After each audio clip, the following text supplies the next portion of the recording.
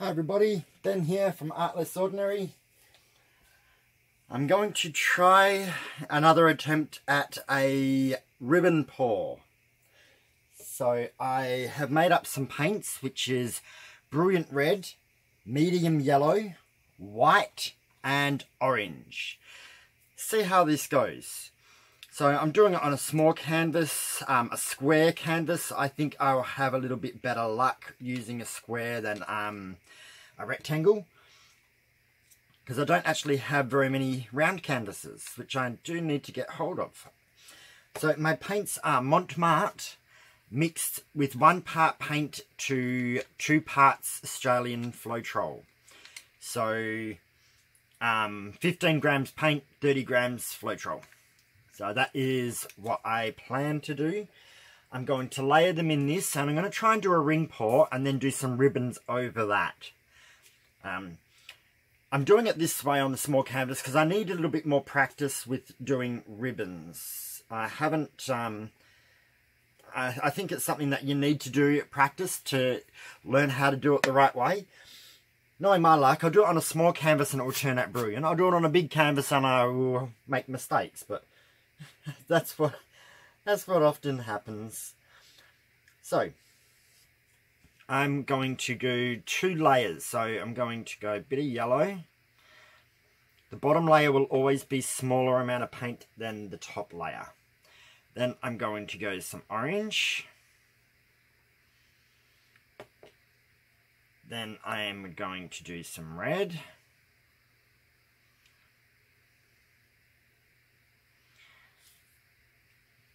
Then I'm going to do a little bit of white. I know white might give me some pink, but wasn't really too sure where else to put the white. So I'm going to pour the rest of the yellow in.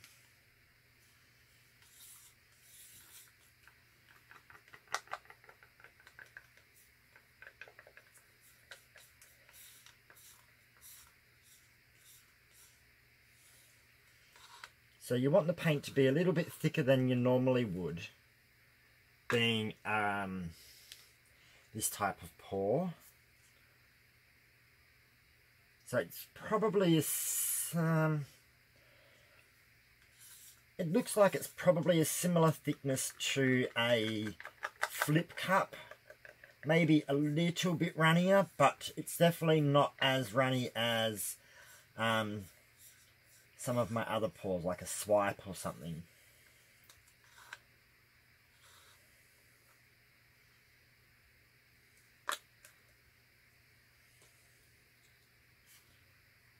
And remember, this is just a fun little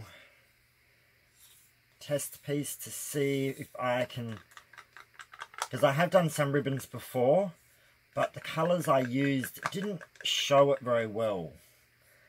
So I'm hoping that these ones here you should be able to see quite well. That is the plan.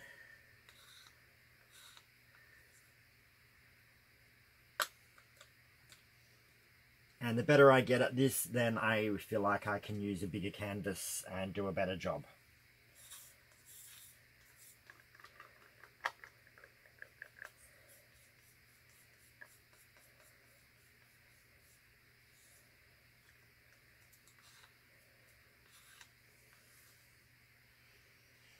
Okay, now I am going to pour. Oh, I was going to pour out the same side, but that's where the crease is. I don't know if that's going to bend. It's not going to bend there very well, so I'm going to have to actually bend over this side. So here we go.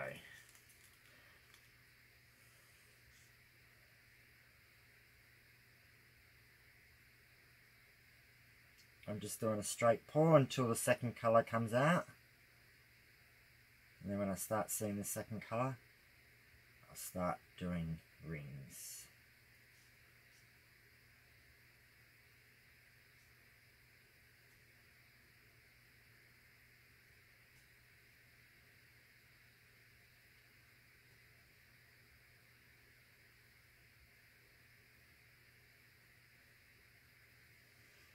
Not staying in the middle of the canvas too well, am I?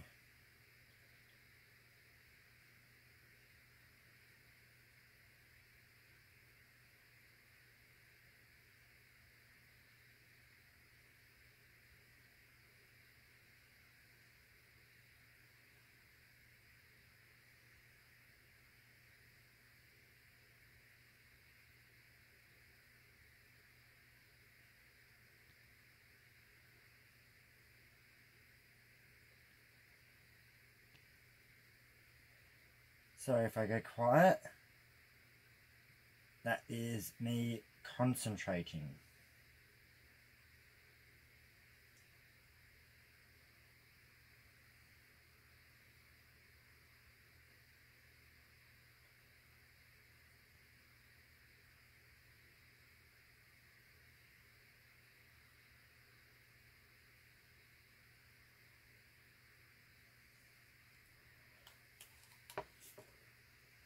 Better put some gloves on.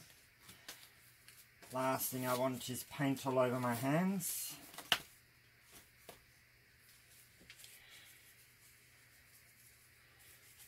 So those rings will become more noticeable as I stretch it out. It looks like the second white, or the first colour, that white that went into the cup, kind of vanished a little bit. Oops. Luckily the hole's in the back, not in the front.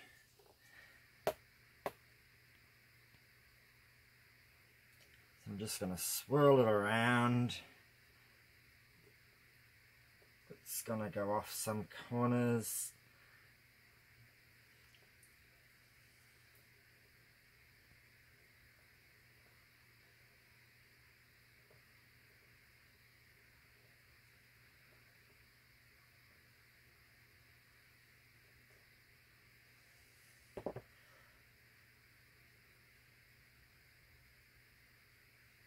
Dab a little bit on the corner. Try and use a similar colour to what is already there.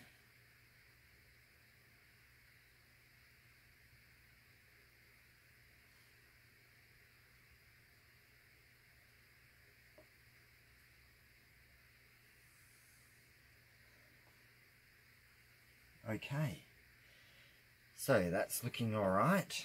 I'm going to get the gloves off now, because I think I can do the ribbon without the gloves easier. So I want to kind of just do a couple of little swirls with it.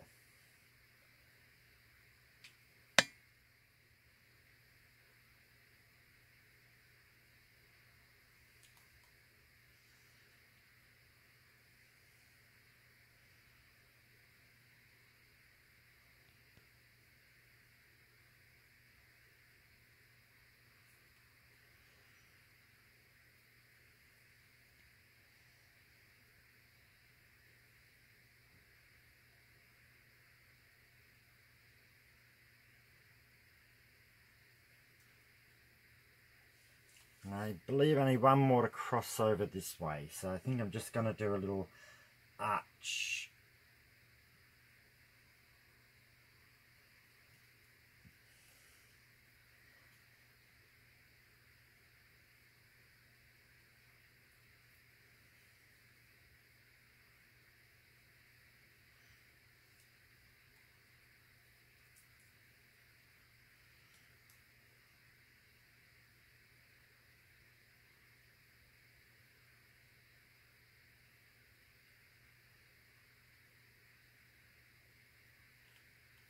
Okay,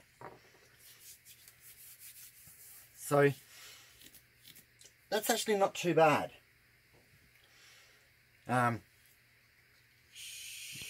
Just going to give it a slight little quick torch.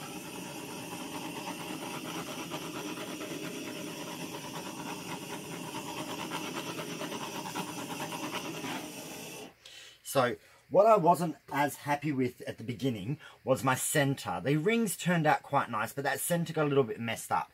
So I tried to make my ribbons kind of hide that a little bit. So it's not as noticeable because the ribbons kind of distract you from it. The ribbons are looking quite good. I may have made it slightly heavy in that spot, but that's what I mean by practice. But I think I've actually got it to work quite well.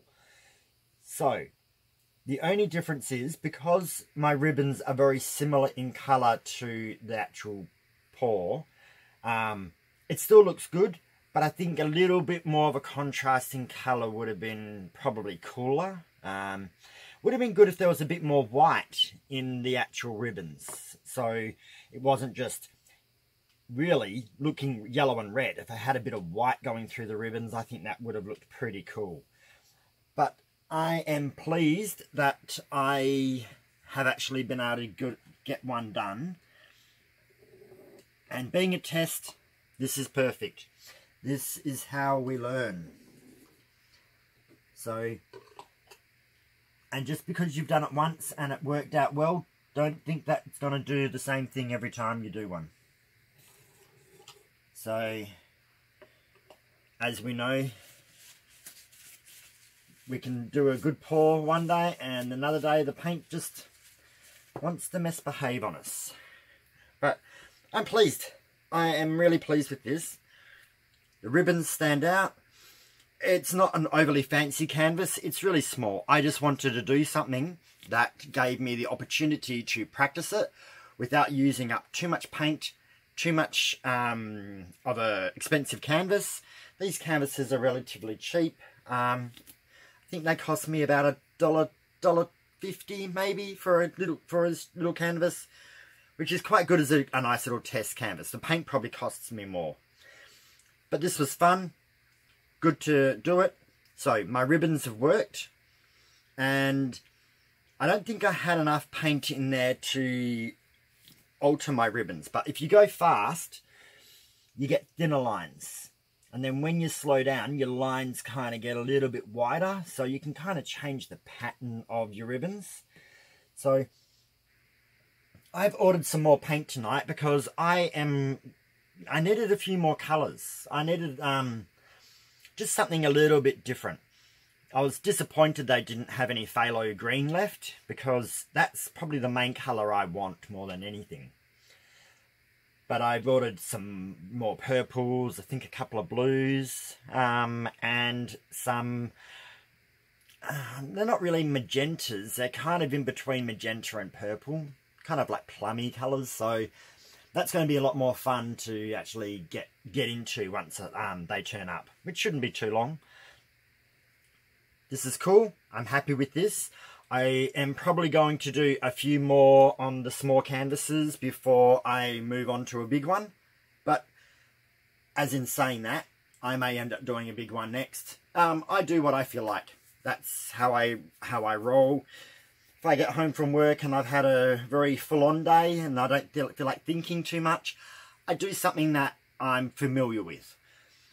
If I feel like challenging myself for the evening, I'll do something that is a bit more challenging, something I'm not used to or comfortable with, and that's the fun of it.